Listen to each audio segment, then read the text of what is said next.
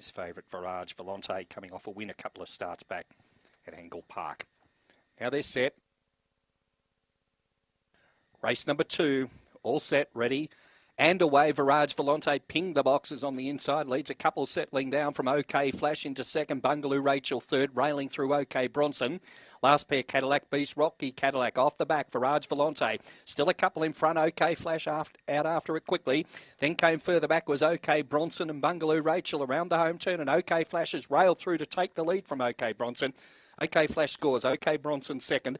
Third went to Bungaloo Rachel. In behind them then came Virage Volante. Further back then was Cadillac Beast and Rocky Cadillac. 23.80 odd the time here. And the winner will be number 7, OK Flash. Ranged up to the favourite coming off the back. Virage Volante was the leader at that point, but then OK Flash got through on the inside. Raced through in the straight and has come on to score. 11.15 that first split. Overall of 23.82. That run home time was 12.67.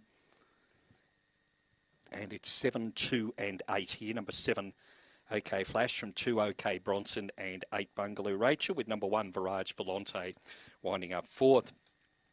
Winner of the event, number 7, OK Flash. This greyhound, a black bitch, October 19 by Aston DB from Gold Air.